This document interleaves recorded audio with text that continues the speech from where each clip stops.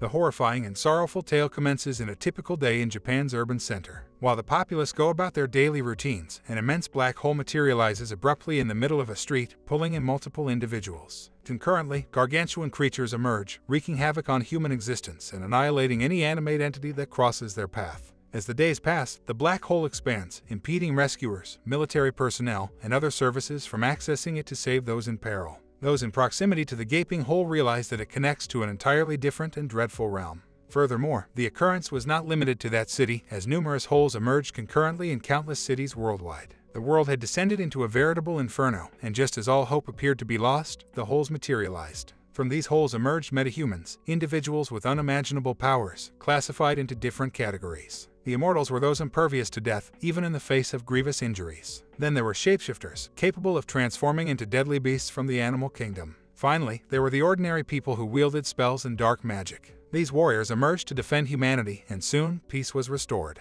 However, the year of their arrival was forever etched in history as a time of terror and became known as the Terrible Year, a memory that would never fade. As time passed, however, these special beings began to be feared by humans. The rift between humans and metahumans deepened due to a pernicious rumor that spread through the populace. It was said that metahumans possessed dangerous molecules that posed a severe threat to humans. This led to the human metagroup fracturing. The immortals aligned themselves with the government, while the shifters conspired with a global corporation. Eventually, they established their own organization, vanishing into the shadows. Fast forward 29 years, and we are introduced to our protagonist, Gek. While shopping with his father reveals a secret that Gek has the power of an immortal running through his veins. As it turns out, his father is a metahuman with such abilities. As a result, Gek is expected to possess these powers too. His father reveals that they will awaken on Gek's 24th birthday, precisely at 11 p.m., as that is the time he was born. However, his father warns him not to tell his mother, as it may lead to their divorce. His father notices that Gek appears stronger than before, effortlessly carrying the heavy shopping bags. He assumes that Gek must have been attending the gym, but in reality, Gek spends most of his time at home sleeping and doing homework, not engaging in any physical training. When they arrive home, Gek's parents become affectionate towards each other, and another secret is revealed: Gek's mother is a shapeshifter. As a result, the main character possesses incredible strength due to his mother's shapeshifting abilities. However, she urges him to keep their secret, leaving Gek to contemplate his parents' love for each other but also their fear of being discovered as metahumans. On Gek's birthday, his parents ask him if he wants a special gift, but he declines, expressing his gratitude for having them as the best gift. His proud parents are moved to tears by his words. As night falls, Gek becomes nervous, waiting for 11 p.m. He recalls his father's words about the symptoms he will experience when he obtains the power of an immortal. Firstly, he will feel very cold, followed by heightened senses, and finally, a surge of heat throughout his body. As the transformation process begins, the pain that the protagonist experiences is excruciating. However, he manages to endure it and obtains the powers of an immortal. Along with his newfound strength, his senses become even sharper. However, he still has to deal with the shapeshifter's sensitivity to loud sounds, as the slightest noise can be bothersome.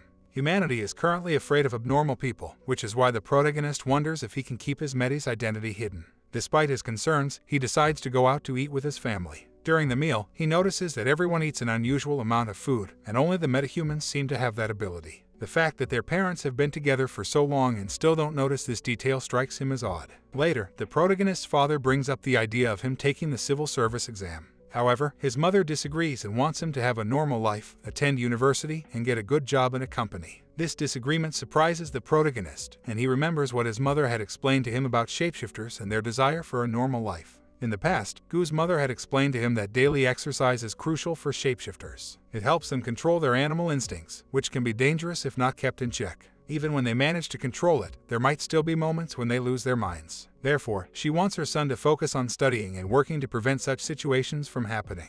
She even suggests that his grandfather could help him get a good job in a big company. Back to the present, Gu's parents let him decide for himself what he wants to do. He expresses his desire to join the UDTA military force, but his mother strongly opposes the idea. She fears that being in such a unit would increase the likelihood of his powers being exposed. Despite not intending to take the civil service exam, Gu decides to do so as he sees it as the only way to pursue his dream of joining the UDTA military force. His father supports him and arranges for private training sessions with an old acquaintance. However, Gu's mother is against it as she fears that his powers will be exposed. To prepare for the exam, Gu studies hard, and on the way, he comes across news about a white hole which is said to be the main entrance to another world. This other world is filled with valuable resources such as new metals, plants, and animals. However, that area is infested with monsters that emerge from the black hole, and only metahumans, specifically shapeshifters, possess the strength to fight there. The protagonist's father contacts the soldier and urges him not to go easy on his son, to teach him strictly. When they meet, the soldier is surprised by the protagonist's physique, as immortals don't usually have enormous strength or muscle mass. The soldier speculates that it may be due to mixed blood, as the protagonist's mother also has thick blood.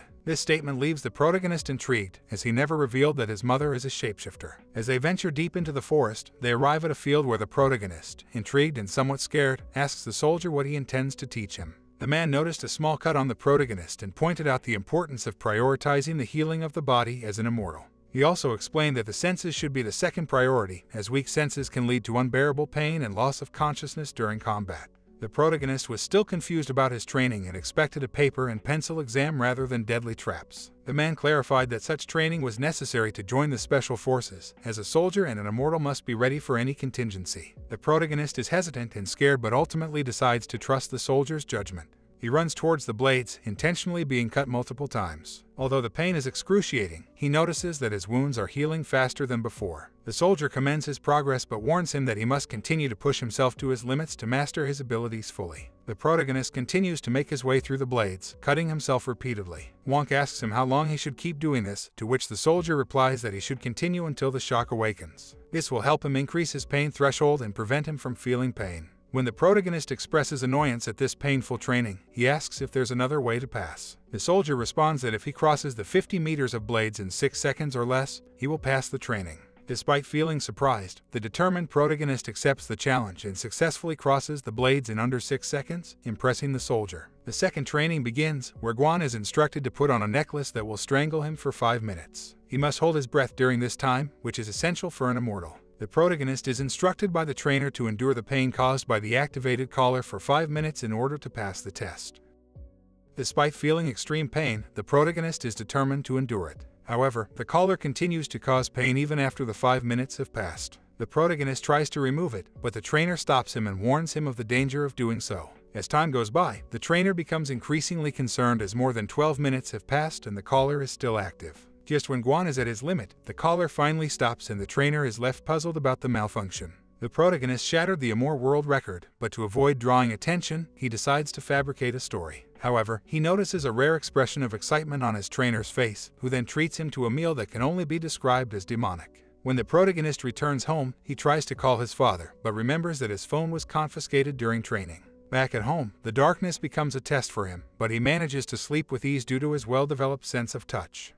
Next, the soldier orders Guan to climb a tall tree and jump from it. Guan is scared, but he trusts the soldier and climbs up. Once he reaches the top, he hesitates for a moment but jumps down, crashing into the ground. He feels immense pain but quickly realizes that his bones are healing rapidly. The soldier tells him that he must learn to control his fear and pain to become an excellent soldier. Despite the intense training, Guan feels a sense of accomplishment and excitement for the first time. He realizes that being an immortal and a shapeshifter is a gift that he must learn to control and use for the greater good. After days of training, the protagonist finally returns home and calls his father to complain about how close he came to death during training. After arriving at the hidden location, the protagonist discovers that his mother had deceived him yet again. Instead of resting, he is expected to train his physical abilities and master the art of shape-shifting. His mother had hired a teacher to assist him in his training. The trainer gives the protagonist some measuring devices to track his heart rate during his first training, which involves running. However, the protagonist's weak heart rate reveals his laziness. The trainer emphasizes the importance of cardio for shape-shifting and the protagonist continues running for 14 hours. The trainer also teaches him stretches to improve his flexibility, explaining that a lack of flexibility can be a disadvantage. As the protagonist begins to feel out of breath, he remembers his training on the hill and how his previous teacher warned him that blocking his senses was not enough. The protagonist realizes that if he weakens one sense, his movement would be disastrous. His previous teacher had warned him that simply blocking one sense was not enough, and that he needed to develop the ability to multitask with his senses. With this in mind, the protagonist begins to time himself as he runs while simultaneously memorizing the stretches from the video and listening attentively to his current teacher's explanations. After completing 24 hours of running without rest, the protagonist moves on to the second test, which involves stretching. His teacher demonstrates a series of stretches and then instructs him to try them himself. However, the protagonist finds it difficult to perform the stretches, and his teacher advises him not to push himself too hard. She explains that flexibility requires time and patience and that muscles must be gradually torn in order to achieve greater flexibility. At this point, the protagonist recalls that he is an immortal and that he can quickly recover from muscle injuries, so he is not afraid of pushing himself to the limit.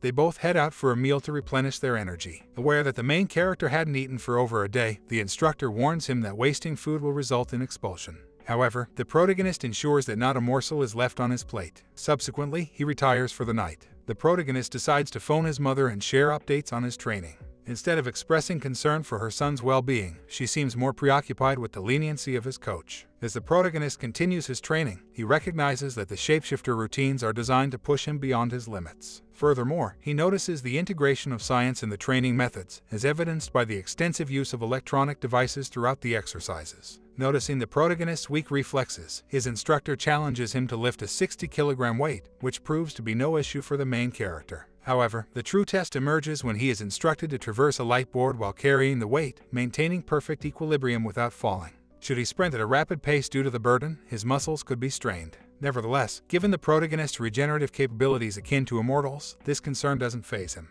He swiftly crosses to the other side without any complications. Witnessing this feat, the astonished instructor has him repeat the task several times. Following that, the challenge escalates further as the protagonist must now traverse a rope without any weight, while maintaining impeccable balance as he runs across it. Initially, this task appears daunting, but with the precision of the immortals, he accomplishes it with ease. The next day, his mother arrives to check on him, explaining that she enrolled him in this training program to ensure he can defend himself against any potential bullies at university. This revelation leaves the protagonist contemplating the possibility of joining the UDT. Once at home, after having a substantial meal, his mother advises him to diligently continue his training. She warns that if he neglects his regimen, he might lose his physique and become significantly overweight, as even metahumans are susceptible to obesity. The protagonist starts pondering the grueling training that might await him in the upcoming week with his instructor. In a shift of scenes, we see the main character repeatedly leaping off a cliff, as his teacher had informed him that the previous sessions were merely basic training for an immortal. Despite this, the protagonist feels content with the pace of the training as it progresses swiftly. His instructor emphasizes that immortals should exercise caution around weapons, such as sharp swords, because although they can regenerate lost limbs, the process is quite time-consuming.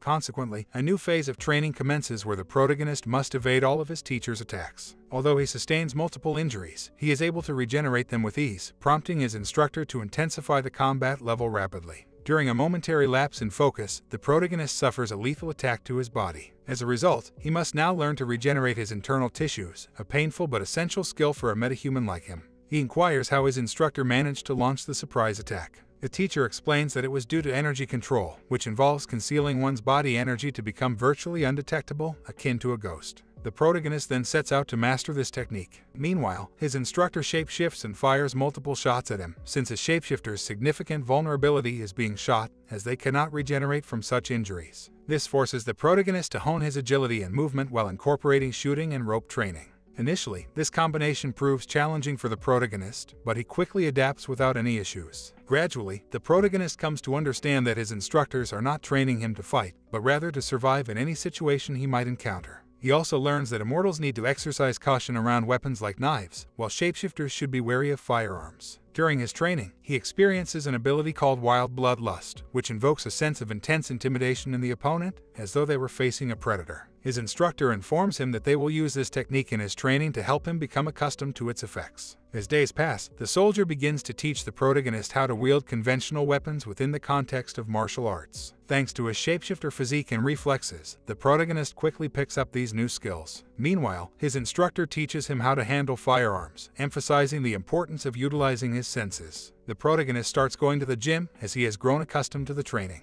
His parents commend him for taking care of his physique, which brings them joy. Catching a glimpse of himself in the mirror, the protagonist wonders why he doesn't have a girlfriend. At that moment, his mother informs her husband that she's going to visit a friend. Upon exiting the bathroom, the protagonist receives a message from his mother, reminding him to prepare for a significant exam the following day. This triggers a memory of his friends questioning why he wasn't planning to attend university. In a flashback, the protagonist recalls an event from 9 years prior, when a black hole appeared and he found himself trapped amidst the debris of a collapsed building. At that moment, he witnessed someone courageously fighting the monsters, which inspired him to emulate that bravery. However, he knew that sharing this aspiration with his mother would upset her. Meanwhile, the mother meets with the instructor, who inquires if she is curious about her son's progress. She responds that her primary concern is for him to succeed as a mestizo, as they possess only half the abilities of their offspring. This belief stems from the fact that she considers Joanna to be part human and part shapeshifter. The mother's primary motivation was for her son to be capable of defending himself against rogue scientists. There have been instances where such scientists attempted to combine various special species to create powerful specimens for battle, but these efforts often failed. The resulting offspring, known as irregulars, occurred when a special species mated with a human, which only served to dilute the special specimen's bloodline. The instructor reassures the mother that her son is fortunate, as Joanna is not only highly skilled and intelligent but has also mastered the wild bloodlust technique, which surprises the mother. Concurrently, the father converses with a friend who informs him that his son is an irregular. Worried that Joanna's mixed heritage might render him weak, the father is relieved to learn from his friend that Joanna is actually quite talented and has even been taught to conceal his energy. Both parents simultaneously confront the teachers, warning them of consequences if they are lying. The teachers assure the parents that their son is indeed exceptional, which leaves the parents proud and delighted. The following day, as the protagonist heads out for his exam, he listens to music and sings along, unintentionally catching the attention of a girl named Jimmy, who hears him singing. Jimmy playfully tells the protagonist to stop singing, suggesting that with his appearance, he could easily find a girlfriend. As their conversation continues, the two grow increasingly fond of each other. Eventually, they part ways, and the protagonist reaches his destination, where he is guided to the 9th floor. Apprehensive about the nature of the exam, he hesitates but ultimately gathers the courage to enter the room. To his surprise, he is the first to arrive. The bald instructor requests his documents, and once the protagonist is seated, he remains vigilant, anticipating an attack at any moment due to the nature of the immortal exam. However, when the other examinees arrive, he is taken aback to discover that the exam will be conducted in a different manner than he initially expected. The bald professor inquires if anyone needs a pen, prompting the protagonist to raise his hand. This causes the professor to regard the main character as foolish for not bringing a pen to an exam. The protagonist starts to question the purpose of his intense training if he ultimately needed to take a written test. As he observes his fellow examinees, he wonders about their areas of study. Suddenly, walls emerge to separate each student, preventing cheating. Soon, the exam commences, and the first question asks, "What would you do if you received a coin-sized puncture wound in your leg?" Recalling his instructor's advice, the protagonist selects the answer, "Apply pressure." The second question requires him to choose the percentage of blood loss that would trigger shock. The protagonist faces difficulty with this question, as he has never personally experienced such a situation. However, using logic and knowledge of other immortals, he chooses the answer, 15 minutes 20%. He proceeds to answer all the questions and realizes that the training he received from his instructor was indeed relevant to the exam. Upon turning the page, he encounters a final question asking how to kill an immortal. Confidently, Joanna answers the question and completes the exam. As he exits the examination room, he encounters a girl who asks him to sign an agreement stating that he will be arrested if he breaches its terms. Aware that he is a mestizo, she wishes him good luck on passing the test. Later that night, the bald instructor reviews the exams and is astonished by the protagonist's response to the last question concerning the elimination of an immortal, as he had listed multiple ways to achieve this. The question was not about actually killing an immortal, but rather identifying the ways in which they could die if they were not cautious. The bald instructor had heard that Guan was part human and part immortal, which meant he might not be as strong. However, Guan's intellect proved to be valuable, as evidenced by his performance on the exam. After 15 days, Guan receives a message informing him that he has passed the exam, securing first place. His proud parents celebrate the achievement with a meal, and his father advises him to be prepared, as he will soon receive a job offer. Huanik, curious about why the government needs immortals, wonders if they are employed as civil servants. He has many questions for his father but knows they will likely remain unanswered. The following day, Joanne prepares for his job interview. He asks his father several questions about the interview, but his father admits that he doesn't know anything. Left with no other choice, Joanne readies himself for the interview. After a few hours, he arrives at the interview room and observes that everyone is making an effort to secure the job. He then notices the guy who sat next to him during the exam. Upon seeing the protagonist, the guy averts his gaze, as if looking down on Joanne. After a lengthy wait, Joanne is called for his interview. As he enters the room, he is surprised to see the girl who encouraged him during the exam. She is one of the interviewers. The girl starts the interview by asking Joanne about his reasons for wanting the job. Joanne explains that he wanted to push himself to the limit by taking on the challenging exam, and also pursue his dream of fighting for his country and its people. The redhead interviewer asks him what he would do if he had only one bullet but needed to shoot two objects. Joanne responds that he would shoot one and then throw the gun at the other. After the interview concludes, more than a week passes by, during which Joanne's mother cautions him to be mindful of his instincts. If he allows them to take over, there could be consequences. In a change of scenes, it is revealed that Joanne has been accepted for the job. However, before officially starting, he must undergo 5 weeks of training and familiarize himself with all aspects of the position. Joanne contemplates leaving the military to become an immortal government worker and wants to share this with his mother. However, the girl, aware that his mother is supposedly human, warns him that if he reveals this information to her, he could face arrest. As a result, he decides not to disclose his plans. Instead, he tells his mother that he wants to become the head of the Ministry of Public Administration, essentially working for the government. Unable to do anything about her son's decision, his mother accepts it and congratulates him. At that moment, Joanne recalls that shapeshifters and immortals often cause chaos because they struggle to control their issues. However, Joanne is unique in that both his instincts and heightened senses are normal, ensuring that he won't create disorder. The following day, a bus arrives to take Joanne to the location where he will undergo his 5 weeks of training. As he boards the bus, he can identify who is a pure-blood immortal and who is not, thanks to his advanced senses. He listens to the other passengers talking and is surprised by how quickly they form friendships. At that moment, he recalls his father's advice to make friends while working. With that in mind, Joanne decides to initiate a conversation with the handsome boy who seems to look at him with disdain. However, when he speaks to the boy, it turns out the boy barely remembers who Joanne is. Undeterred, Joanne chooses to speak to the girl sitting behind him and strikes up a conversation, aware that he is a metis. She calls him immature, thinking he only chose the job for the benefits and doesn't even know where they are taking him. This irritates the protagonist, but he still wants to continue talking. Therefore, he asks who she is, and the girl tells him that he has zero observational skills, as he hasn't realized she is a pure-blood immortal and is annoyed by the noise they are making at that moment. They decide to keep quiet, but Gu, still annoyed with her, decides to take revenge by releasing gas, which bothers the girl's sensitive nose. After an hour-long journey, they arrive at their destination, where they meet two others, Joan and Gidai. Seeing Quick's confusion, they explain that they are headed to a training field. As they run to get there quickly, Quick realizes that his new teammates are in poor physical condition. Upon reaching the instructors, he is surprised to recognize the bald man from the exam, as well as the two people who conducted his interview. The bald instructor expresses his disappointment in the trainees for becoming tired so easily and orders them to continue running. Joanne chooses to approach the training with caution, aiming for 14th place, as his mother had warned him against revealing that he is a shapeshifter, since humans view shapeshifters as criminals. As they move on to the second part of the training, which involves doing push-ups, the bald instructor tells them to stop, clearly disappointed in their physical abilities. When one of the trainees insults him, the instructor gives the trainee the choice of either leaving the program or accepting a punishment. The boy accepts the punishment, and Guan is shocked to hear the sound of an arm breaking. Indeed, the instructors broke the boy's arm, but they also taunt him loudly. The bald man warns them that breaking the rules will result in a similar punishment. He will be responsible for training their strength, aiming to improve their regeneration abilities to a suitable level for their work. A woman appears, serving as their technique instructor, and the redhead will teach them how to control their immortal bodies. The instructors assign 10 people to share a single room, making Gek both happy to be with two friends and annoyed by their rudeness. The group decides to establish rules for peaceful coexistence, and they all turn to Gek, advising him to maintain hygiene since he had released gas earlier. During a meal, an instructor orders each room to choose a leader. The girl suggests that the rude boy should be the leader, but Guan argues that the leader should be someone who can unite the group. The girl claims that the person with the highest purity of immortal blood should be the leader, so most people disregard Joan's opinion. After dinner, the instructors provide them with some equipment, and night falls quickly. However, before they can rest, they must undergo a brief training session. A screen appears before them, and an instructor explains that they are at a telecommunications company supported by the government. Although they appear to be civil servants, they are truly working for the nation.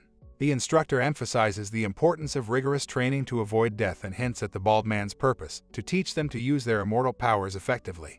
As they lay in bed, they struggle to sleep due to their sensitive ears and the noise made by others. Juan proposes to make everyone fall asleep, and the blonde girl reluctantly agrees to help. Juan seizes the opportunity to exact revenge and delivers a solid blow to her. He offers to help the blonde man sleep as well, but the man declines, resulting in a sleepless night for him. The first training period begins with the bald man instructing them to run, aiming to improve their physical fitness. Ifu leads the second training period, teaching them hand-to-hand combat. Guan impressively knocks out his opponent with a single strike. The third training period begins with the redhead instructor, who has them run through blades that are 3 centimeters long. Guan manages to complete the task, but pretends his feet are in pain. A week into their stay in the room, Guan encounters a tense atmosphere. Joan informs him that the bad boy, unable to sleep, left the room and got into a fight with boys from another room, defeating them. Soon, a group of menacing-looking individuals appears, seeking Guan. It seems that Guan is now in trouble due to his troublesome roommate. Another student approaches Yu Kwang-ik, requesting that he be knocked out, as people sleep soundly following his punches. Yu Kwang wonders how the word got out, but he learns that gossip has spread far and wide. Kwan is questioned about his dream technique on a night when the first team asked, he struck each of them on the neck, saying, "May you dream of me." The next day, the first team leader thanked Kwan at breakfast for the heavenly dream. Practice commences, and the coach shows no mercy. Yu Kwang-ik notices a worn-out kid trailing behind him, exhausted from running. Kwan inquires if he's alright, to which the kid says he's fine and to keep going. In conversation, the overweight kid seems ready to quit, but Kwan remembers the Korean manga Crown Rush, and the quote, "Become a man who never gives up." Kwan tells the kid that if he intended to give up, he shouldn't have started, and that Kwan will help him finish. Together, they run towards the finish line as Kwan encourages the kid to regulate his breathing. Sadly, time runs out, and they don't cross the finish line. Both receive a penalty of 5 points. Kwan reassures the kid, saying they'll complete the task tomorrow. The kid asks Kwan why he helped him. Kwan believes that helping someone who's fallen due to helplessness or started drowning doesn't require a reason, as the person would likely feel the same. Thus, Kwan doesn't need a reason either. In the locker room, the guys discuss putting the first team to sleep again using the special technique. Kwan questions his friend about Gui Ti-hyun's sour mood. Apparently, Gui found Woo Mi-ho's lost wallet in the cafeteria and tried to return it to her, hoping to meet her, but she brushed him off. Gui has been upset since. Yu Kwang attempts to cheer Gui up but realizes he's hopelessly in love. As Kwan leaves the locker room, he encounters the fifth team, who request to be knocked out for sleep. To execute the perfect knockout, Kwan has to adjust his strength based on the person's physical state. Over time, he masters this skill, and people line up nightly for a good night's sleep after a tough day. Insomnia unites everyone, and the instructors seem unfazed by the situation. Most guys enter the dream world through Kwan's technique, and he gains fame and the nickname Neck Kwan. Eventually, their training nears completion. During his training in alien-related lessons, Kwan gained significant knowledge. HVARM, a division of the Ministry of Internal Affairs and Security, was an organization whose members infiltrated black holes or eliminated aliens that emerged from them. Although the situation was relatively calm, the potential for monster attacks remained, necessitating the presence of those who could fight, like HVARM. Kwan wondered why his father had sent him to the training camp. As the orientation neared its midpoint, Kwan encountered new elements at the training camp. First, there were lectures about aliens given by a boomer instructor. Second, Nuna's lectures, alongside care, informed students about tools that could aid immortals in combat. Nuna taught the students about a combat potion called BB-8. In critical situations, this potion could be injected directly into the bloodstream for an instant effect. However, excessive use could lead to addiction, even for immortals. An overdose would result in lifelong withdrawal symptoms. Lastly, the candlestick instructor provided weapon training. This was followed by a return to running, strength training, martial arts training, and body conditioning. Kwan continued assisting the chubby man in his self-improvement, and others joined in as well. As the trainees adapted to their daily routines, Kwan sent fewer people into the realm of Morpheus. Their stamina improved, making the morning runs much more manageable. Eventually, even the chubby man could complete the run independently. A month passed, and the training came to an end. No one dropped out due to penalty points, so all were accepted as HVARM trainees. The orientation results, which considered both the training process and written exam scores, determined the final rankings. Monetary rewards were given to the top 3, Kai Hyo-min placed 3rd, Yoongi Nam 2nd, and Woo Mi-ho 1st. After the awards, Kwan and his friends planned a celebratory feast. Kwan contemplated the many friendships he had formed while heading to the grocery store. As they sat in the barracks, chatting amongst themselves, a stranger entered. Introducing himself as Nam Myung-jin, the director of HVARM, he greeted the group. Kwang was already somewhat familiar with Nam Myung-jin, having read about him before. Nam Myung-jin was born in 1973, served on the emergency operations team for around 8 years, and was a first-generation immortal. He was one of the 10 immortals that made up the Korean branch of the current Old Force. Nam Myung inquired about the trainees' experiences, asking if their training was challenging and so forth. He then personally thanked each of the top 3 winners. Calling Kwan forward and referring to him as a half-breed, Nam Myung assured him that it wasn't a bad thing and that he expected to see Kwan at work in his office. Nam Myung left a gift for the cadets, which they initially assumed was alcohol. Upon opening it, they discovered it was actually Blunt, a mind-altering cocktail for immortals that dulled the senses and caused lethargy. This drink could even put an insomniac immortal to sleep. There were 10 jars in the box, 1 for each cadet. Jeong-gi Nam tossed the jar to the floor, falling asleep without consuming it. Kai Ho-mit approached Kwan, thanked him for his help, and handed him a note. The note revealed that Principal H. Wallam had a habit of observing certain applicants and testing them.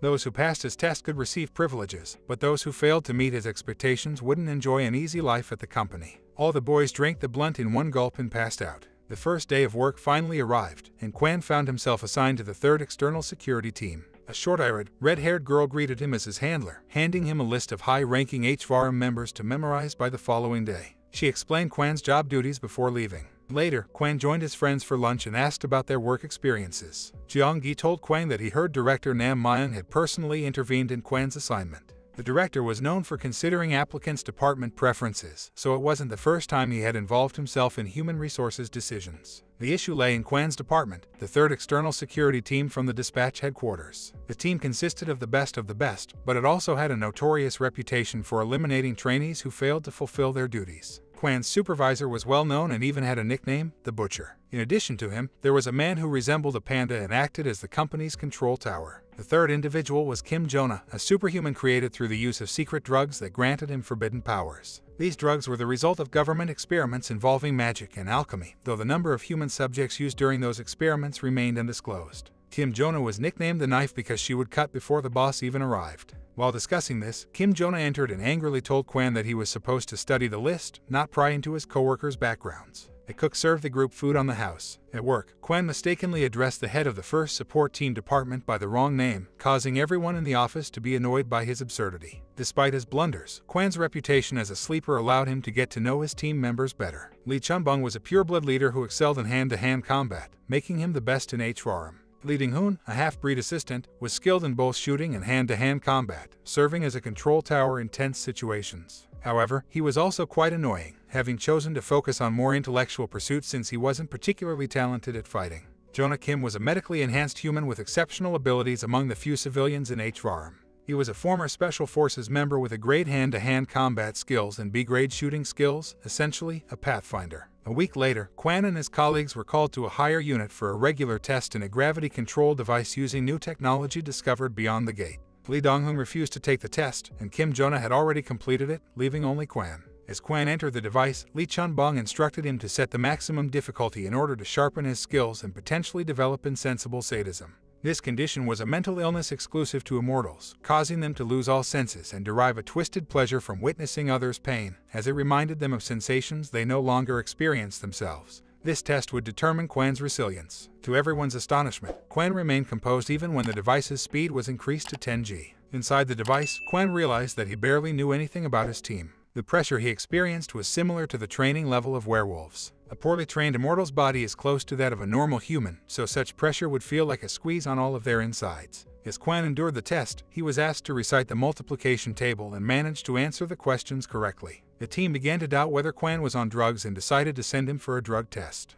After completing the training session, Kwan felt a surge of energy, likely due to the combination of immortal and werewolf blood within him. As he exited the device, Kim Jonah handed Kwan a handkerchief and told him he did well. The boss coldly instructed Kwan to return to his workplace. Following the test, the team's attitude towards Kwan changed. It seemed possible that he would be assigned some truly important cases. Panda handed Kwan 3 folders, the first about the numbering of outsiders, the second about the types of potions, and the third about the rules for using the equipment and its structure. Kwan was given 4 days to prepare, although he was told that others had taken only 2 or 3 days to learn the same material. In 4 days, there would be a test, and for every incorrect answer, Kwan would have to spend 1 hour in the training room. In a flashback, it is revealed that Kwan broke all the device records. The warden inquired how this was possible, and an employee explained that it was incredibly rare for an immortal to be born with such exceptional physical fitness. Kwan's abilities were innate and extraordinary. The probationary period is called that because it is a time when trainees learn everything they need to know about working in an office and determine if it suits them or not. However, HVARM inundated Kwan with a wealth of information, and for 4 days, his colleagues continually tested his readiness. After 4 days, the exam began, and Kwan consistently got 3 questions wrong out of 10 each day. HVARM had invested heavily in company equipment, providing various practice areas in the building such as a fitness room, a pain tolerance room, a visual acuity training room, sensory containment training, and hologram fights. Kwan's long training sessions led even the instructors to regard him warily. Kwan continued to study the material after his training sessions. His workload seemed excessive, but when his mother suggested he quit, Kwan refused. This was the path he had chosen, and he believed it would lead him to his goal the fastest. Over the next 2 weeks, Kwan started learning new information about HVARM. The external security team had 3 primary missions: disaster relief, prevention of special species terrorist attacks, and support for other teams. Kwan's team, composed of purebloods, half-breeds, and medically enhanced humans, primarily provided support. One day, while on his way to the gym, Kwan encountered his boss. They discussed Kwan's high school days, including whether he was a bully or if he had been bullied. Kwan replied that he had always tried to avoid conflict and help the weak. Seeing the determination in Kwan's eyes, his boss challenged him to a boxing match, to which Kwan agreed. The boss invites Kwan to a boxing match at 3 o'clock in the training hall. He assigns Miho as a backup to evaluate their work performance. Miho asks Quan why he provoked the boss, and Quan replies that it was necessary to give the boss what he wanted. Quan tells Miho that he wasn't offended, he simply wanted to test the best fighter of HRM, the S-ranked boss Lee Junban. At 3 in the afternoon, everyone meets in the training hall. Without warming up, Quan starts attacking Lee Jun with jabs in various combinations. However, Lee is too agile for such strikes. A moment comes when Quan and Lee simultaneously attack each other, and Quan's ears start ringing. He recalls the first time his mother took him to training when he was 15 years old. He had gotten angry over his mother's trivial words, and instead of school, she took him to the gym. Quan analyzes Lee Jun's strike. It happened in a flash as they both swung their fists. The boss extended his hand and grabbed Quan by the forearm, breaking his arm bones and striking his head with his elbow. It was incredibly fast and precise. Lee taunts Quan, suggesting that he managed to land a hit despite being an irregular. Quan admits to himself that he wanted to test his boss's skills, but in reality, their fight is a duel between a werewolf and an immortal.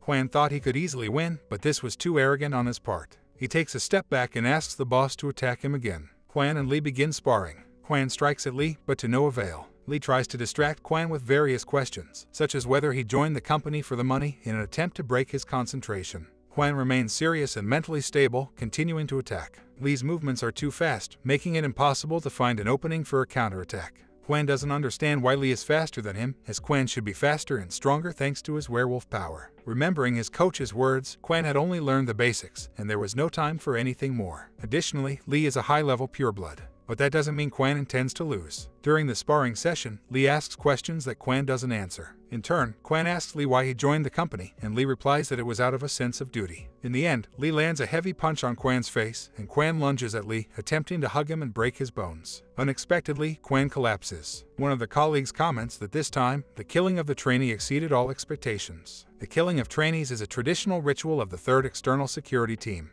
It serves to humble the newcomer and show them the other side of the job. The boss says that Quan is a beast since he managed to break an arm and crack a rib. Lee asks for Quan to be taken to the medical center. Kim Jonah asks about Quan's final evaluation. Lee analyzes how Quan dodged his sudden attack, in which he concealed his energy and fell for a trick to deliver a counterstrike. Quan has hidden potential and a strong will with fighting spirit. Lee can't recall anyone with such talent across so many parameters. It feels as if Quan has been fighting since childhood, which is why he can defend himself so well. In reality, Lee wanted to use only one technique, sensory disruption, but ended up having to use 3 secret techniques against the half-blood. After all, the true talent is now lying on the mats behind him. Quan is trying to figure out why he blacked out during the sparring match with Lee. Naturally, Lee doesn't reveal his secret, but he asks Quan to write a report on the situation. Quan needs to determine the cause of his blackout and write a detailed report. Of course, no one shares any information with Quan, so he has to find out on his own. Meanwhile, at a conference, one of the departments presents a report. The analysis department does various work, tracking dangerous individuals and investigating unconfirmed theories and predictions. When it comes to surveillance, swift action is necessary when special species are involved in a person's disappearance, so analyzing situations is crucial. Quan is still pondering how Lee managed to defeat him in the sparring match. A colleague from another department continues their presentation, mentioning a project called Oracle. The project's essence lies in creating a system that predicts the future. However, the project has been shut down for now. Miho raises her hand and says that predictors do exist, but they aren't like something out of a fantasy. All predictors say that the future is changeable. Because it constantly changes, revealing any time period creates a new branch of future events. If you reveal a prophecy, it becomes a lie. But if only a few people know about it and don't spread the information, the future can come true. This theory was confirmed, and the Oracle project was based on it. However, the project failed. The problem lies in the human brain. Thoughts in our heads don't always tell the truth. Many people were deceived by plausible but false facts, causing the project to suffer astronomical damage. If you believe what is true, there are countless absurd moments hidden within that truth. This is why misconceptions arise. Quan then recalls the words his friend told him at the training camp. The principle of hiding one's energy is confusion and perception. Thanks to their extraordinary sensory organs, immortals can block the information perceived by an opponent. Quan realizes how his boss managed to defeat him and rushes out of the room to his workplace. It's simple. The boss used a deceptive energy concealment technique. The boss was prepared in advance for Quan's attack, looking for the right moment to knock him out. This is something true masters, who have survived countless battles, can possess. Quan's heart races as he realizes this. He decides to test his theory on Lee by attacking him. With maximum concentration and blocking out all other sounds, Lee focuses solely on his opponent. He begins to sense Lee's energy everywhere. Lee asks Quan what he's doing, and Quan replies that he's submitting his homework report. Quan believes this approach will be much more interesting. Kwan thought his answer would be much more accurate. Lee replies that the answer is correct, but now someone has to clean up the mess Kwan made. The workday comes to an end, and Lee and Kwan's colleagues go home. Lee tells Kwan to clean up everything he did and then he can be free. Kim Jong tells Lee that Kwan hid his energy and that's why he guessed the secret. Lee asks about Kwan's physical condition and Kim Jong answers that there are only a few people like Kwan in the company. If Kwan had been trained properly, he wouldn't have shown his carelessness, but he decided to test his theory in practice. The next day, Lee tells Kim Jong to take Kwan on a rank D assignment due to a shortage of personnel. Kim takes Kwan with her and they go down to the 6th floor arsenal. Equipped, they head to the assignment. Arriving at their destination, they receive a report over the radio. 1. UC Hotline, activation of contactless alarm system. 1. Alien number 1. UC, the probability of other aliens appearing. Hot, the speed of black hole openings. Line, aliens appearing one by one. Contactless alarm, a slightly noisy security system. Kwan, seeing the hole, remembers an incident 9 years ago involving the opening of huge gates. There was a similar hole in front of him, and he decided to destroy all the creatures that crawled out of the black hole. Today will mark the beginning of his journey. As they prepare, the black hole begins to expand. Kim asks for help, and the operator tells them to leave because a team will be sent to close the hole. However, there is a residential area 4 to 5 kilometers from the hole, and if our heroes don't do something now, aliens will pour out of the hole straight into the city. An alien appears from the hole, a blind dog. The operator orders them to retreat, but they don't listen. In last year's car accidents, fewer than 1,000 people died. Thanks to the development of artificial intelligence and scientific technologies found in white holes, the number of victims has been reduced by 1/3. However, due to alien attacks, between 5,000 and 10,000 people die annually. People have managed to reduce the number of deaths from car accidents and diseases, but when it comes to aliens, nothing has changed. Immortals are extremely valuable personnel, and the company won't sacrifice them for thousands of citizens. Aliens begin to emerge from the hole, and our heroes start shooting, turning off the radio and disobeying orders. Kim expected about 10 monsters to come from the hole, so they took 2 guns and a few bullets. But since the black hole has taken on a wavy shape, at least a few hundred aliens will now emerge from it.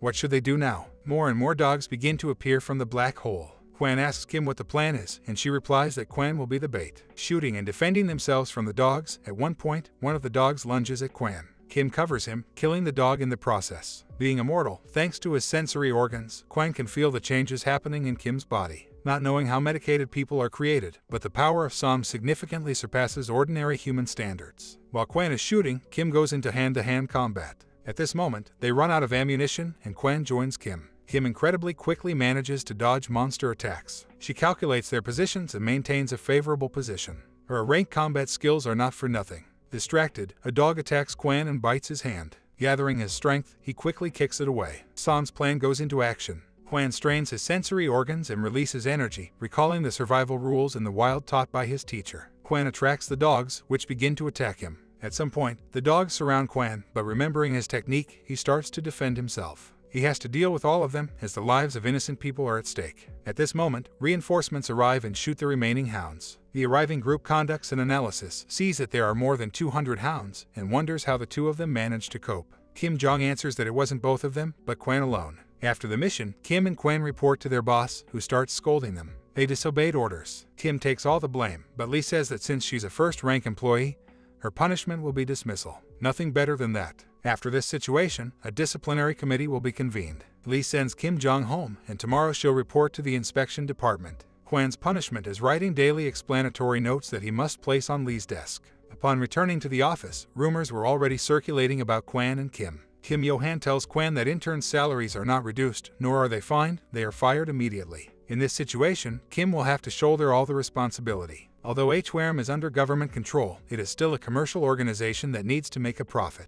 Despite this, Kwan and Kim saved people by breaking the rules. He made the right decision without any doubt. After the workday, Kim meets Kwan and tells him, "Good job, you did well." At dinner, Kwan talks to his mother about his day and how his colleague praised him. The next day, the disciplinary meeting begins. As Kim is being reprimanded for her disobedience, Kwan enters. Kwan stands by his words, as they led to saving innocent civilians. Lee tries to help Kwan and defend him, but the committee head tells her to be quiet. In the end, everything works out, and the head of the inspection department takes Kwan away. Returning to the office, Kwan is asked how everything went and if there was anything interesting. Kwan says that the boss defended them as much as he could, but he didn't mention being called into the inspection department. Shortly after Kwan's return, Lee and Kim arrived. Kim's punishment was a ban on participating in operations for 13 days. It was evident that something had happened, as the punishment itself wasn't particularly severe. And then, the routine resumed. Every morning, Kwan wrote explanatory notes. As usual, Lee would pick on Kwan, and Kim, in turn, began training him. From time to time, she also shared with him secrets of fighting against their boss. With each incorrectly written explanatory note, Lee began to unleash not only verbal attacks but also fists. And Kwan adapted.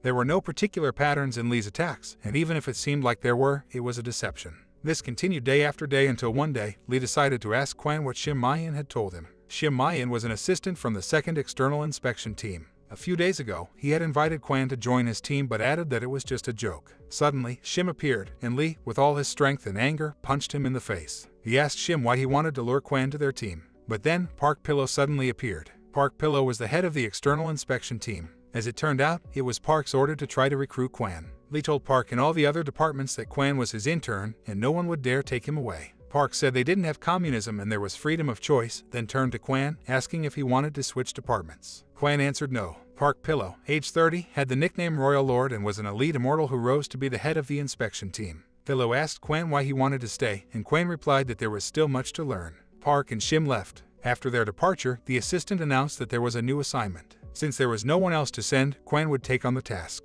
He needed to go to the airport and act as a human detector. At the airport, they needed to catch someone specific, a shapeshifter. A shapeshifter is a creature capable of changing its appearance. The skill allows one to assume the shape they remember. The assistant showed Kwan a woman on a screen who worked as a freelance contractor, something like a mercenary. She passed on information and important documents, in other words, a spy. PWAT, a special task force to combat superpowers, had requested their help. Since the target could change appearance, only a werewolf could handle it, as they could detect the scent. Jian Jinnam and Mai Ho, with Kwan essentially acting as a guard for the newcomers, would join Kwan's team. This meant that his combat skills were highly valued. Kwan, John, and Mai received a briefing from Kan Hai Mo, the assistant of the analytical department. The location was Incheon Airport. To avoid arousing suspicion, they needed to dress casually. The meeting time was 10 a.m., and at the airport, members of PWAT would join them. The head of PWAT, Lee Jae-hee, and Kan Hai Mo would be in the airport situation room for communication and monitoring. Kwan and Mai would patrol the 5th entrance. Jinnam would sit in a tourist booth inside the airport and look for the target.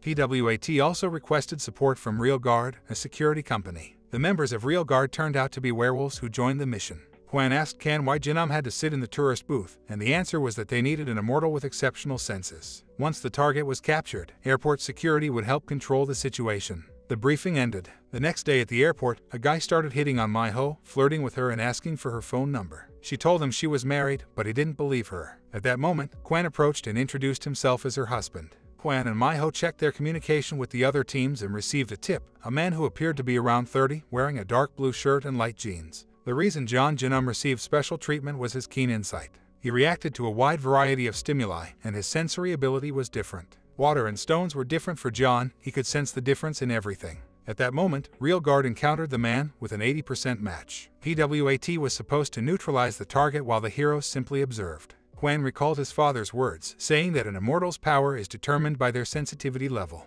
Usually, such people have terrible personalities, and it's good that Kwan wasn't like that. The difference between a pureblood and a half-blood was evident even during orientation. There was a huge difference in speed and skills. At that moment, they stopped the identified target, and PWAT asked people to disperse. But then, a message came through the radio, were they sure there was only one target. An attack on the PWAT squad occurs from different sides. It turns out that all the attackers are telepaths. As it turns out, the enemy isn't just one, but a dozen. 2 days before the operation, we are shown how Jinnam, Mai Ho, and Kwan are selected for the mission. Jian Jinnam, despite the evaluations during orientation, is an amazing pureblood with direct lineage. Mai Ho, although a half-blood, is quite smart and composed. The last and strongest member is Kwan, a friendly and powerful half-blood with excellent combat skills. Assistant Kan rushes to help the team. They need to check on Jinnam, who is under fire from all sides. On the way, Kan notices a person who has been affected by his abilities. Kan orders Beta 3, i.e. Kwan, to run to the left gates. Permission to engage has been granted, but they must not risk their own lives. Beta 1 reports that there are no casualties, except for a PWAT agent and 2 guards. Beta 2 reports that it's not a trap, and the enemy has begun their offensive. Judging by the fact that the scattered attackers have launched another attack, they want to intercept the shapeshifter. At some point, Jinnam, thanks to his abilities, immobilizes one of the attackers and kills another. At that moment, in the parking lot, Kwan catches up to an enemy. A dialogue occurs between them, revealing that the attacker has super strength abilities and transforms into a powerful mutant. At that moment, the superhuman attacks Kwan, but Kwan, dodging, grabs his arm. With one move, Quan sends him straight into a wall, remembering the words that every force has a direction of movement and, by disrupting it, one can stop the enemy's attack. Quan knocks out the superhuman with an uppercut. As far as it is known, a shapeshifter can take the form of what they've seen but cannot transform into, for example, steel if they imitate it. Quan, seeing a backpack lying on the floor, approaches it. Taking out a lighter, he holds it up to the backpack and sees that it's the shapeshifter. He asks the shapeshifter to transform back into a human. After some time, the others arrive. Quan reports on the situation, stating that he knocked out the superhuman and the backpack turned out to be a shapeshifting girl. Li Jai-hee, looking at the disabled superhuman, tells Quan that he just caught Na-Du Pal, nicknamed Rhino, and a third-degree fugitive. A reward has been announced for finding this criminal. A third-degree fugitive means they are associated with a terrorist group or have already killed someone. Quan tells Li Jai that they need to settle up, as the company, which doesn't match the contract, caught the target. Moreover, the team didn't use any equipment. Li Jai asks Quan what is Quan's position. Quan replies that he is an intern. Returning to work, Li asks Quan why he tells everyone his name. Does he want popularity? Quan replies that it has just become a habit. Li shares the case results. Na-Du Pal, the criminal they arrested, is a member of the terrorist group Prometheus. Prometheus hired the shapeshifting girl. What she was carrying was a top secret of the psionic organization. Quan leaves, and Li asks him to write a report on his way out. Prometheus is a group of insane scientists. Like the god who brought fire to the world, they promise to bestow extraordinary powers upon anyone who desires it. At that moment, Quan is summoned and escorted to the director's office. The company director asks Quan to sit on the couch and inquires if he wants something as a reward for catching the criminal. Quan asks why he was called in, and the director replies that he is proud of Quan and wants to offer some kind of reward. What Quan wants is money, of course. He gives part of the bonus awarded by the company to his mother. It's nice to be able to spoil one's parents. After the airport incident, Quan's team receives several more assignments. In 3 months, Quan catches 5 particularly important criminals and manages to participate in the closure of 10 black holes. Throughout this, Quan realizes one thing: Li hates going out. Li is also annoyed by Quan's reports. During training, Quan no longer gets knocked back after a couple of hand and leg strikes. Out of all the short fights between Quan and Li, Quan has yet to figure out his boss's secret. 4 months after the airport incident, a corporate party takes place. Quan thought an immortal party would be completely different. In reality, it's just an ordinary feast held in an office cafeteria. Quan wants to see how he has changed since their first fight with his boss. He challenges Li to a real fight. Li agrees and sets a meeting in the training room in 5 minutes. When they meet in the room, the fight begins. However, Quan, still unable to decipher Li's secret, is knocked out. The higher-ups receive dossiers on all the company's newcomers. The director ponders how Quan managed to get into the 3rd external security team. Concluding that Quan's skills are insufficient, the director decides to fire him. Quan is given an evaluation of his performance, and his colleagues tell him that he's under close scrutiny. If he doesn't show outstanding results, he'll be the first to be fired from the company. An announcement is made over the loudspeaker, calling all interns to gather in the training room. By combining the test results and staff evaluations, the management team will determine who will stay at H-Farm Company. Colleagues from another department mock Quan, calling him the #1 candidate for dismissal. The test begins, and it involves sparring with each other. Jinum chooses Quan as his opponent. During the sparring, Jinum's attacks miss Quan, while Quan counterattacks precisely. Recalling all the tests Quan has taken, his performance was worthy of an S rank. Quan had to hide some of his superpowers so that no one would discover the werewolf blood running through his veins. If he wanted to, he could outperform anyone in the company in an instant. From this point on, Quan will stop suppressing his power and will give it his all. Quan's case is considered non-standard, in S. After the testing, Lai begins to scold Quan for knocking out Jinum's front teeth and cracking Mai-Ho's teeth. Quan starts to snap back at his boss, but it all ends abruptly. Quan goes home. On the street, a car pulls up to Quan. The man in the car introduces himself as Donchal and offers to give Quan a ride home. Donchal tells Quan that there is a project he is working on, and there is a vacant position within it. He wants Quan to take the spot, allowing him to work at the company and volunteer in his free time. After a training period, Quan becomes a 3rd-rank employee. He gains access to a larger number of working documents on the intranet, and his salary increases. The intranet is an internal network, typically owned by a private individual, government, or large company. Quan also moves into the company's building, located just 5 minutes away from work. At the same time, his team has less work to do. In a flashback, Quan asks Kim why their team has no work achievements. She replies that they haven't really accomplished anything. Quan mentions closing black holes and catching important criminals, but as they were only providing support, it wasn't counted. Moreover, the higher-ups dislike Lai, so they receive less work. Quan asks if the team can stick together despite the lack of achievements, and Kim replies that they can, as the assistant manager takes on side work meant for other teams and completes it. A message arrives in the messenger from Lai, saying that there will be a team dinner at Don Hun's house that evening.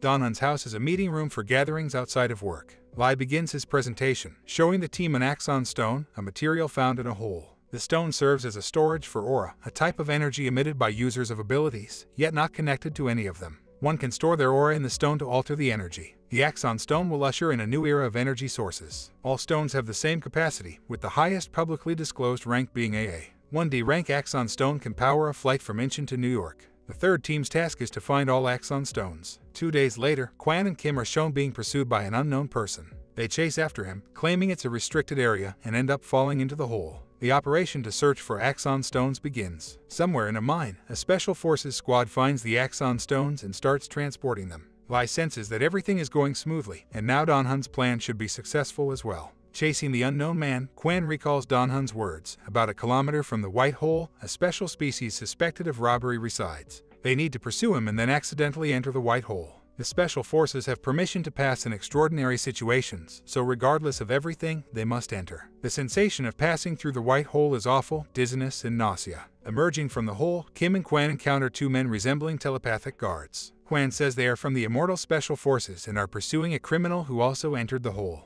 Kwan is told they were the only ones who entered the hole. Kwan asks if they are covering for the criminal because he is a member of the special species. From this moment on, the Immortal Species forces will possess part of the team's authority in the plan to capture the special species criminal. Suppression plan execution will follow if cooperation is refused and the reaction is negative. One of the men, igniting a fire, attempts to attack Kwan, but Kwan throws a smoke grenade and, carrying a stunned Kim, tries to escape. Meanwhile, the stone transportation takes place. At the briefing, Lai says he will be the only one officially going for support. He and the main strike force will support the transportation of the axon stones. And when a certain incident occurs, Kim and Kwan will need to steal several boxes of stones. Lai's mage amulet begins to vibrate around his neck. The amulet sends a signal when a similar amulet is within a certain distance. If the signal is on, it means Kim and Kwan have managed to infiltrate the hole. On the way, the convoy encounters aliens, orcs. Permission to use firearms is granted, and a shootout begins. At the same time, Kwan starts fighting a shark worm. There are too many things to be amazed by.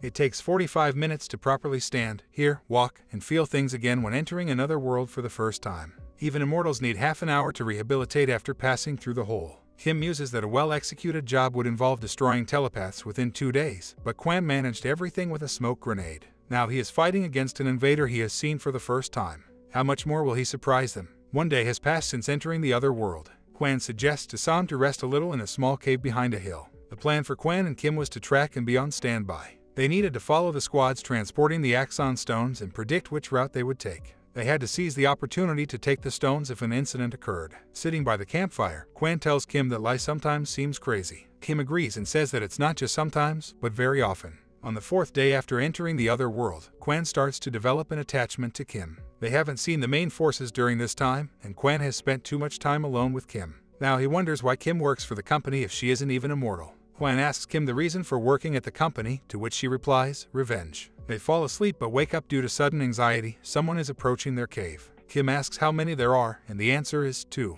Entering the cave, the 2 strangers notice Kim and aim their weapons at her. As they ask questions, Kwan attacks them from cover. Switching places, they notice the strangers had radios, an automatic rifle, and a sniper rifle. At gunpoint, Kwan asks who they are and what they're doing here. They reply that they just wanted to make some money and kill a couple of invaders. Remembering Lai's words about the incident, these are not just freelancers. Kwan suggests Kim change the plan. Meanwhile, the Prometheus group also comes for the axon stones. Baby Pildu is the name of the terrorist. He says that if they give him the stones, he will only kill half of them. A verbal altercation begins, and at this moment, an unknown woman from the telepath side appears. She says there is no safe way to escape, so they must surrender. Lai believes that the enemies know everything, from their numbers to their destination. Information has leaked, and there must be someone acting as a spy. Over the radio, they transmit Jake's code. However, the opposite happens. A telepath is shot from a sniper rifle. The unknown woman is confused, while Lai is pleased. It was Kwan and Kim. Kim shoots the telepath in the leg with a precise shot and aims at the woman.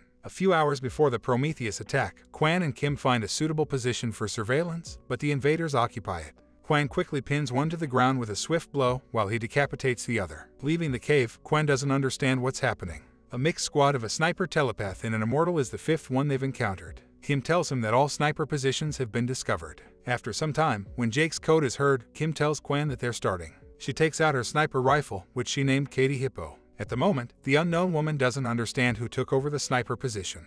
The Special Forces squad takes up positions and begins firing at the enemies. The woman calls on the radio to execute Code Ralph, but the radio is with Quan. She orders to find the source of the signal and send BB number 7 there. Meanwhile, Lai provokes an attack from Baby Pildu on himself. Kim tells Quan to change position, but at that moment, 3 enemies find them. One of the enemies asks Quan about his relationship with Kim, to which Quan replies, the kind where he carries her on his back. The man attacks Quan dodges, but in the heat of the moment, he gets wounded. A claw emerges from the man's elbow and sinks into Quan. Kim starts shooting at the man with her sniper rifle, drawing fire to herself, while Quan tries to strike him. Something happens. BB number 7 turns into a werewolf. With a light movement, he throws Quan away. Twisted teeth and patches of missing fur, that's what an artificially created werewolf, a half-blood, looks like. Quan tells Kim to step back and take the sniper position. Thanks to the heightened senses of an immortal, Quan could confidently say that this guy, artificially created by mixing the blood of different races, was now nothing more than a deranged and hungry monster, a creature created by the hands of human invaders. The fight with the werewolf begins. Quan dodges, saying that was close. In the heat of the battle, the werewolf displays its shape-shifting ability. This ability allows it to change the strength of its bones. Quan suspected that BB7 was a half-blood outcast. The werewolf not only has the shape-shifting form but also the endurance of a shapeshifter. These skills are handy, but there is an ability that Quan learned on his own. Quan, using hidden energy, breaks through the werewolf's defense. With one strike, the bone protection is broken and an open wound appears. Concentrating his senses, Quan focuses on a single object to predict its next actions, observing only its gestures or eye movements. With the final blow, he knocks out the werewolf and exhales. At that moment, 2 remaining telepaths start to approach him. But Quan, tilting his head, allows Kim to shoot one of them right in the head. The other one gets a mega hit from Quan. The telepath utters, well, Tedu, Haina, and at that moment, Kim shoots him. She tells Quan that it was a death spell. Kim informs Quan that it's time to go since Prometheus has retreated. One of the Special Forces squad members asks Lai, who eliminated Prometheus snipers. He replies that it was Quan and Kim, his subordinates. In any case, Quan and Kim saved them and should, therefore, receive high effectiveness scores. The next day, Quan reflects on the fact that if they had managed to steal the Axon stones, the company would have kept it a secret. However, they didn't, and the company also found out they were there. Quan simply won't tell what happened in the afterlife. Quan is told that nothing special happened. There were a couple of complaints from associations, but everything was fine. The psionic decided to give a larger share of the stone because the mission would have failed if not for Kim and Quan. In other words, what they did was praiseworthy and the shares were just a bonus. At this moment, Kim Jasok, the head of the bodyguard researcher team, enters the 3rd team's office. He thanks Quan and hands him a bullet-slicing knife. This knife is worth at least tens of thousands of dollars. Quan and Kim get a promotion. Danhan asks Quan to write a report on what happened. As Quan wrote the report, he pondered. The reason the ambush failed was that he and Sam just happened to be in the right place at the right time. Some people might have survived if everything had gone according to plan, but the situation would have been completely different. Considering the whole situation, there was no reason to rejoice. There was only one reason this could have happened, a data leak. A week later, we see the 3rd team drinking at a snack bar. Lai, getting drunk, talks about the need to find the mole. Quan replies that they need to report to their superiors, but Lai says they won't listen. Terrorist organizations have changed these days. They have savings companies. After the feast, Quan goes home. At that moment, his father calls him, and they chat on the phone about unrelated topics. After that, Quan calls Lai and tries to talk about the traitor. The first hypothesis, the traitor is a big shot and beyond the reach of H-Wareham's internal inspection group.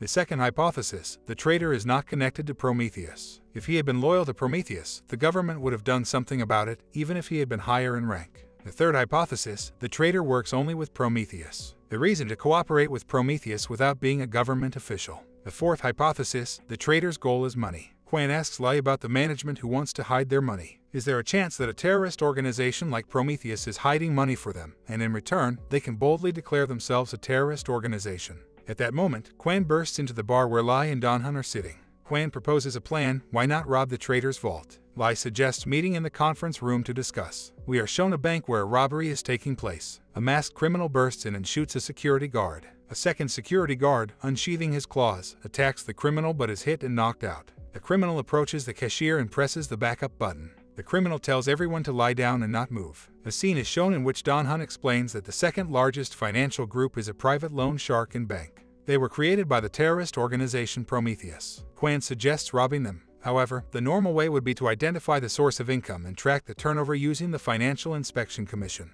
Nevertheless, there are no guarantees that the team can succeed in this way, and there is no time for that. Lai asks Quan why he is so obsessed with the traitor. Quan replies that when a company deprives an employee of their salary, it is robbery. And when they were deprived of Axon stones according to the plan, it was also a robbery. Kwan is an honest man, and he asked himself what he could do for his teammates who were robbed by the company. The plan was to rob banks twice in one day. Kwan, hiding behind a mask, takes the money and leaves. Then Kim picks him up. Lai tries to get the management's approval to carry out the plan. They need to rob safes in Hapjeon, Suyu, and Gangnam. And, of course, they will ensure that there are no civilian casualties. After some time, one of the superiors reads the news that 2 banks have been successfully robbed, which means the plan worked. The third team congratulates each other on a successful operation, but it's too early to relax. There's one more thing to do. The next morning, the anti-corruption squad arrives at the company office. They interrogate Lai, but they don't learn anything new. Finally, Lai asks Kwan to do the homework. The management ordered an internal investigation into corruption. Working in this field often involves taking risky and illegal actions. Delving into the details could lead to arrest. If you're lucky, you'll either be fired or suspended from work. If not, there's a chance you'll become a criminal. It's no coincidence that banks were robbed to catch the traitor, and the next day, Lai and the rest of the team find themselves under investigation. Kwan asks what will happen to him. He is told that he simply needs to pretend he knows nothing. Kwan's plan was to catch the traitor, but he ultimately put his teammates in a dire situation. Lai's words about homework refer to robbing the main money and saves bank building. At this moment, Lai is being interrogated. He is asked to admit to part of the charges so that an agreement can be reached later. Otherwise, he faces 10 years in prison. Lai asks who ordered the investigation. The interrogator tells him that much is based on circumstantial evidence, and there are things even the CEO doesn't know. In time, Kwan goes to the company director and asks for a favor. The director says that in 2 days, there will be a trial test for the third members of the external security group, and Kwan will be excluded. He has 48 hours left, but he wants to rob the bank without any support in that time frame and bring the traitor to justice. The director gives the green light for the operation but without any support. After Kwan leaves, the assistant tells the director that Kwan won't be able to do it. The director responds that one should never underestimate people. Afterward, Kwan sends Mai-ho a message asking to meet on the rooftop.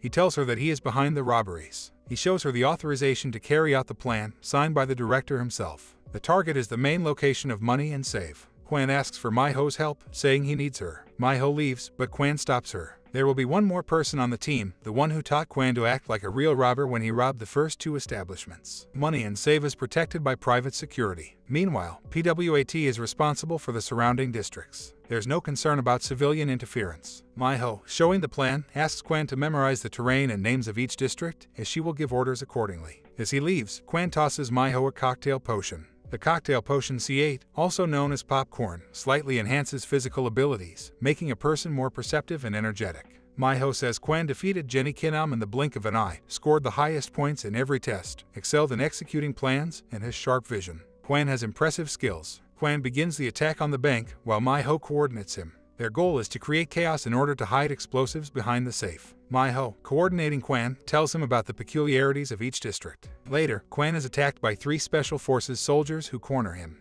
At that moment, Kwan jumps on the wall and, with the Special Forces losing sight of him, he performs a deceptive maneuver, shooting them from the wall. One of the soldiers transforms into a werewolf and attacks Kwan. Kwan, without hesitation, grabs him and throws him at another. PWAT comes to the rescue and it's time for Kwan to retreat. On the way, Mai tells him where to go. A chase ensues after Kwan, but he hides behind a car and throws it at the police. At that moment, one of the officers shoots a grenade launcher at Kwan. This was all a diversion while the people from his squad made a hole in the bank's wall. The RPG blast rips Kwan's arm off. The Special Forces squad starts approaching Kwan, but suddenly a man with a katana emerges from the hole made by the grenade launcher. At that moment, a werewolf attacks Mai-ho. She is thrown back by the impact. The werewolf says he has placed another person in the right spot where everything would be visible and where he would have information. This person should not be within reach. Also, there are several high rises in the area, and knowing this fact, the possible options have narrowed. It's strange that Mai-ho couldn't sense his approach. The attack must have been from a blind spot. At the other end of the district, the man with the katana impales Kwan. Kwan couldn't sense the approach from behind as the man hid his footsteps. This man is immortal. This immortal is one of the elite members of the security group Prometheus. A few days ago, Kwan asks the director's secretary for a report. Kwan tries to find out from him who the traitor is since the secretary knows this information. Kwan asks for a favor, apparently to give permission to proceed for the operation. The secretary considers Kwan a rare type, one that can be seen among those who have just entered society. Kwan is innocent and knows only how to be straightforward. Just like a child. During the fight between Mai-ho and the werewolf, the secretary appears on the roof. The werewolf changes his target and starts attacking him, but the secretary dodges. With a laser wire, the secretary slices the werewolf's arm off, and after a few harsh words towards him, the laser wire does its job, cutting the werewolf's body in 2. The secretary asks if Mai-ho is injured. Miho says she understands, it was the general director's appointment. The secretary replies that it wasn't, someone else asked for help. At the same moment, the elite fighter tries to remove Quan's mask, but we see that Quan managed to hide a tablet in his mouth before the explosion. The official name is HCS-3, a high-calorie bomb. Its effects include dulling pain, increasing strength threefold, and self-repair. Suddenly, Quan's arm rapidly regrows. He grabs the fighter with both hands, rips his arms off, and kicks him aside. PWAT stares at Quan in fear, and Quan asks them, "Who's next?"